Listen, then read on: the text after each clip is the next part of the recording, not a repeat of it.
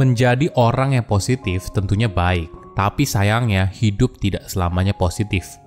Kita semua pasti pernah mengalami perasaan yang sulit dan pengalaman yang menyakitkan. Apakah kau pernah dengar toxic positivity? Ini adalah sebuah kepercayaan kalau tidak peduli betapa sulitnya situasi yang kamu hadapi sekarang, kamu tetap perlu menjaga mindset yang positif. Mungkin sekilas tidak ada yang salah, toh bagus dong jadi orang yang positif.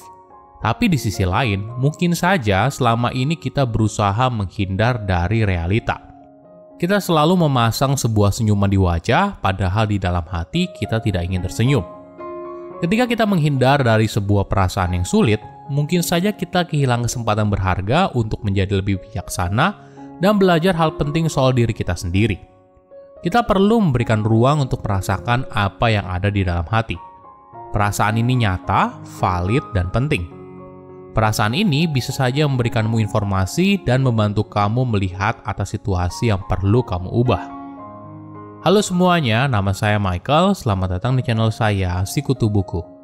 Kali ini saya akan bahas bagaimana cara kita berhenti menjadi positif yang berlebihan dan mulai menerima perasaan apa adanya tanpa memberikan label baik ataupun buruk. Jika bicara soal perasaan, seringkali hal ini dikesampingkan dan dianggap sebagai soft skill. Di sekolah, kita belajar matematika, fisika, dan sebagainya. Tapi apakah kita diajarkan bagaimana cara mengelola perasaan? Bagaimana kita bisa melatih kecerdasan emosional? Ini yang perlu kita tingkatkan bersama. Kemampuan ini sangat penting agar kita bisa menavigasi perasaan yang muncul di tengah tekanan dan stres yang kita hadapi sehari-hari. Kita akan sulit beradaptasi dengan realita apabila kita tidak punya fleksibilitas ini. Bayangkan apabila muncul rasa takut, sedih, marah, dan kehilangan. Apakah kita tahu bagaimana cara mengelola perasaan tersebut? Atau jangan-jangan kita membiarkan diri kita terjebak dalam perasaan itu?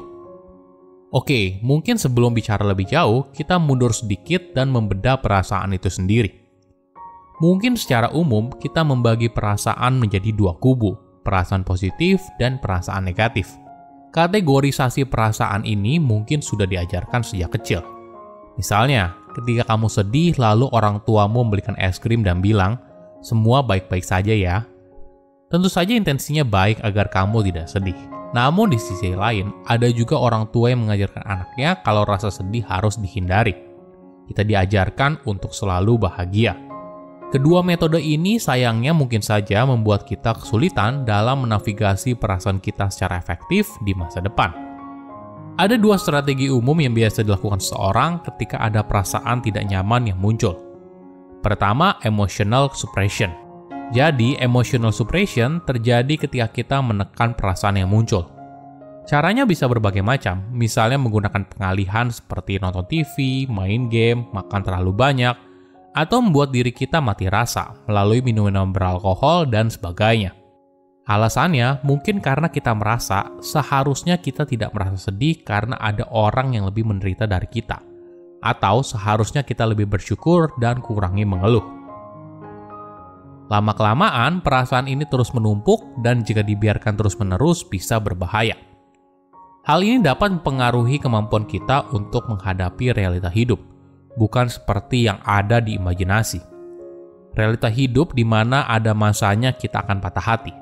Realita di mana tidak selamanya hidup berjalan sesuai dengan apa yang kita mau dan sebagainya. Kedua, alih-alih menekan emosi, banyak orang melakukan sebaliknya. Mereka mulai merenungi apa yang mereka rasakan. Kenapa ya saya merasakan hal ini? Ini perasaan yang tidak nyaman. Parahnya lagi, kita justru mencari orang yang merasakan hal yang sama.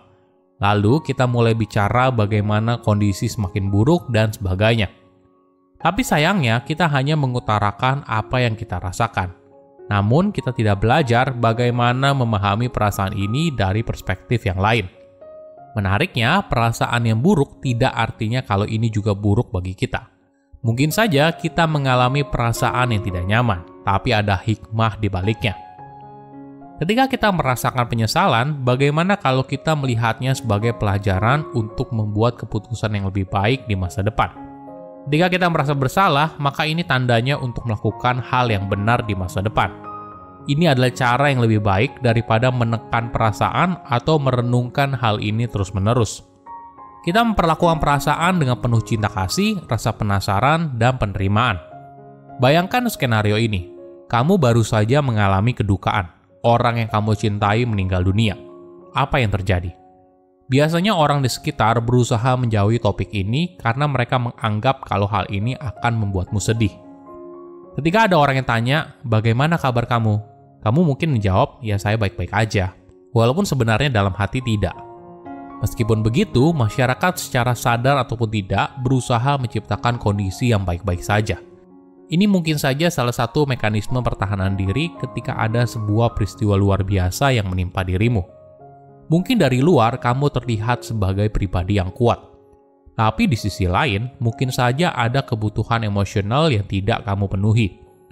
Kamu menghindari realita yang ada di depan matamu. Kamu berusaha menampilkan sisi sebagai orang yang positif. Sayangnya, hal ini tidak membuat kamu jadi pribadi yang lebih kuat. Ketika kamu menghindari perasaan yang sulit, maka kamu mungkin saja menjadi pribadi yang kurang bijak dan kurang belajar. Karena kamu tidak bisa mengatasi ketidaknyamanan yang muncul dari perasaan yang sulit. Namun tentunya ini bukan artinya kita tidak boleh jadi orang yang optimis. Perlu kita sadari, optimisme lahir dari keinginan kita untuk menerima kenyataan. Optimisme lahir dari kepercayaan kalau masa depan bisa lebih baik. Tapi di sisi lain, kita berusaha untuk menciptakan hal tersebut bukan hanya sekedar menjadi orang yang positif. Bagaimana cara kita bisa menghadapi positivisme yang berlebihan? Pertama, menjadi realistis atas apa yang kamu rasakan. Ketika menghadapi situasi yang sulit, wajar kok jika kita merasakan begitu banyak perasaan, mulai dari rasa cemas hingga rasa takut. Akui perasaan yang muncul. Hal ini memang tidak mudah, tapi ini merupakan langkah pertama yang penting. Mungkin kamu bisa mengkomunikasikan apa yang kamu rasakan atau kamu bisa menuliskannya. Menurut sebuah studi dari UCLA, mencurahkan perasaan dalam bentuk kata bisa membantu mengurangi intensitas perasaan yang tidak nyaman, termasuk marah, sakit, atau kesedihan. Kedua, wajar apabila kamu merasakan lebih dari satu. Jika kamu menghadapi sebuah tantangan, mungkin saja di satu sisi kamu merasa cemas terhadap masa depan. Tapi di sisi lain, kamu berharap kalau kamu akan berhasil. Perasaan bisa jadi sangat kompleks dan ini adalah hal yang wajar. Semakin kompleks sebuah situasi, maka mungkin saja semakin kompleks apa yang kamu rasakan. Ketiga, tahan diri untuk memberikan respon. Jika sekarang kondisinya dibalik, teman kamu yang sedang mengalami situasi yang sulit. Mungkin kita perlu belajar untuk menghindari kalimat, tetap positif ya, atau semua itu ada hikmahnya kok. Salah satu contoh yang paling umum adalah ketika seorang mengeluh karena kerjaannya banyak banget. Mungkin saja ada yang komentar, bukannya bersyukur, masih untung punya kerjaan. Jika kamu ingin mendukung seseorang, maka penting untuk memvalidasi dan mengakui perasaan dan situasi orang tersebut. Artinya, kamu belajar mendengarkan apa yang mereka sampaikan. Empati atas perasaan yang mereka hadapi, dan tawarkan dukungan apabila mereka membutuhkan. Silakan komen di kolom komentar pelajaran apa yang kalian dapat ketika tahu informasi ini. Selain itu, komen juga mau tahu informasi apa lagi yang saya review di video berikutnya. Saya undur diri, jangan lupa subscribe channel YouTube Sikutu Buku. Bye-bye.